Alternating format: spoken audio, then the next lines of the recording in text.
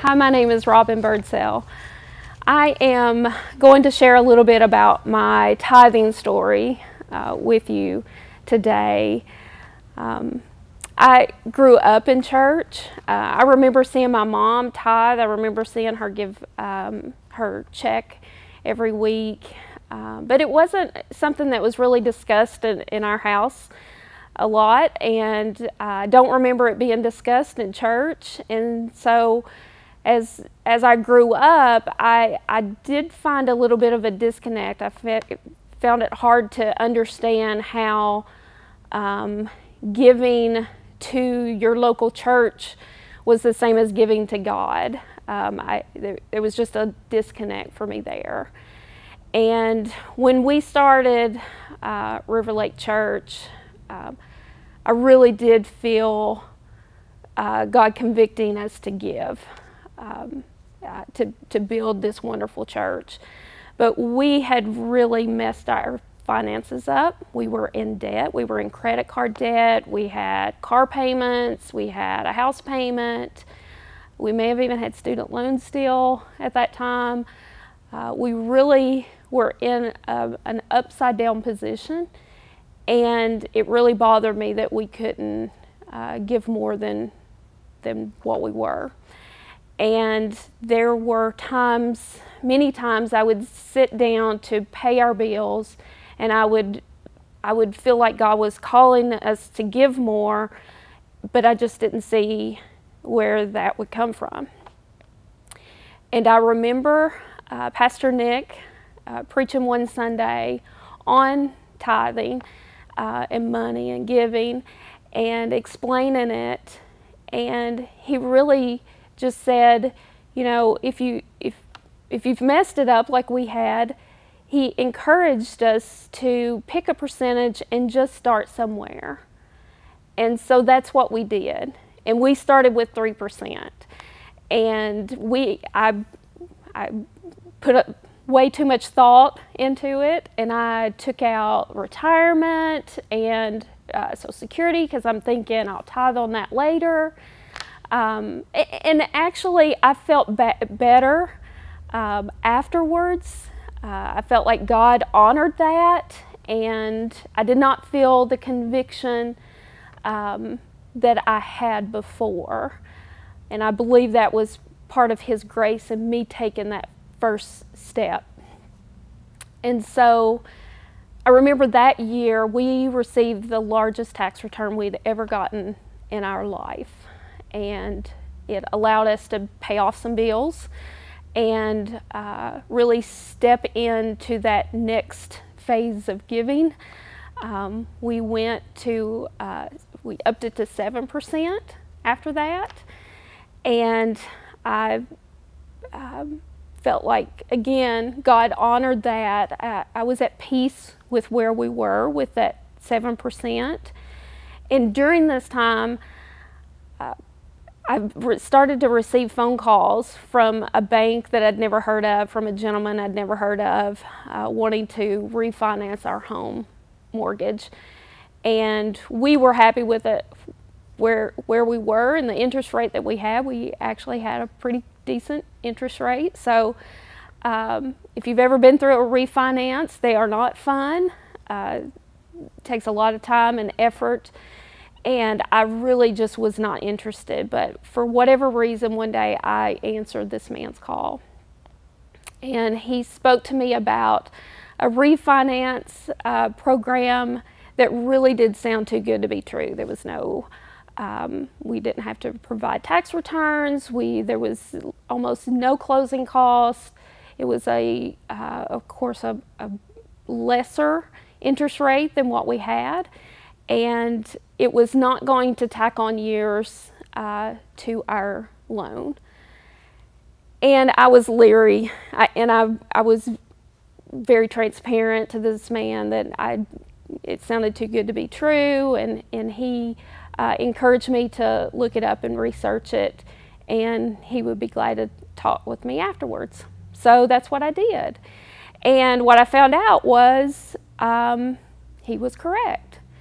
And so we went through the process, and I do believe that that was part of God's blessing for us stepping into that 7% tithe amount.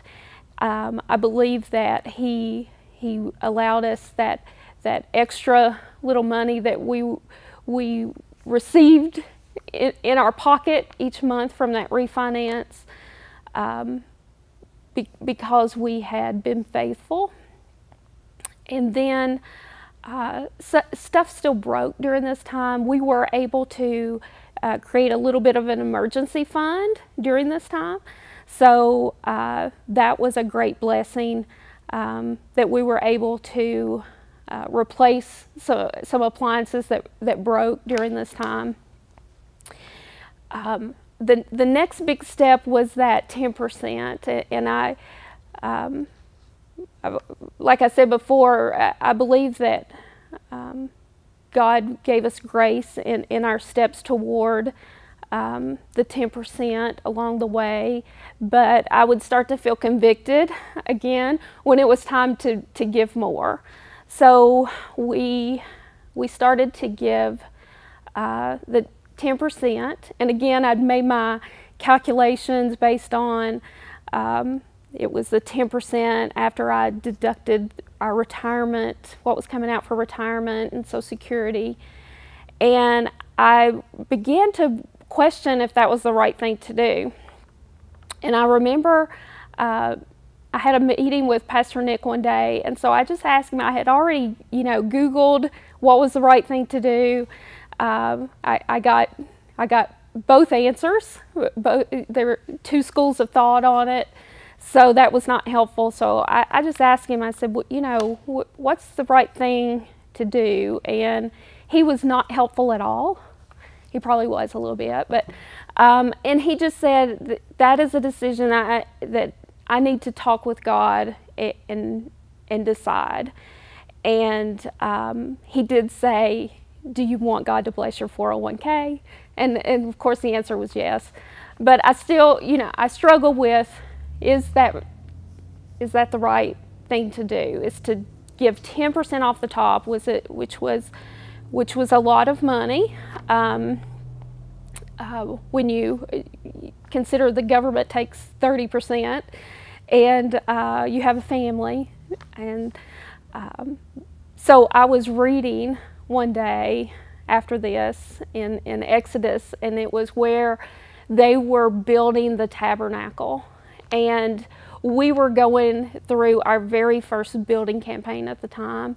It was called 20 Mile March. And the Bible that I have is a life application Bible. So if you read a verse, and if you look down below, it'll have maybe some additional explanation of what it means or how you can apply it to your life.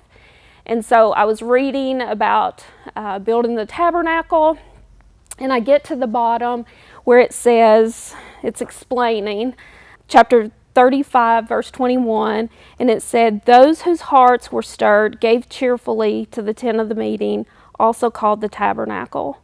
With great enthusiasm they gave, because they knew how important their giving was to the completion of God's house. And I just thought, well, there's my answer. We were wanting to get out of Ralphie's into our own space, and we were in this building campaign, and I was struggling with, do I give 10% before taxes and retirement or after? And I just believed God was saying, you need to give it off the top. That next week, I think it was the week following that decision, I worked for the state at the time, state government, and there was a hiring freeze on. Nobody was getting raises. It was a pretty tough financial time. And I get a call out of the blue, and they told me that I was getting a raise. Even crazier thing was, I think it was the following day, maybe 2 days later, it was within the same week, Robbie gets a call out of the blue. He got a raise too. So what I do believe is that because we were faithful, God blessed us. I don't believe that blessings always come financially, but those are instances where they did for us. So later that same year, Robbie gets a call out of the blue from someone that he used to work with. And there was a job opening at this person's company, and she thought of Robbie and wondered if he was interested in applying. So he thought, yeah, I'll apply. Went for the interviews, got a job offer. The job offer was better compensation all the way around, better benefits, better compensation, just it was better. And he made the decision to go ahead and accept that job. What we didn't know was sometime later, Robbie's previous employer ended up closing their doors. Not only do I think God blessed us financially, I believe that He protected us from Robbie potentially losing his job later on. So I'm sharing this with you today to hopefully encourage you. If you're struggling with making that first step into giving or tithing, if you feel God's convicting you that you should be giving more or stepping into tithing, I hope this encourages you to take that first step, to just start somewhere. The blessings that we have received financially and also not financially has been incredible throughout this time. I do believe that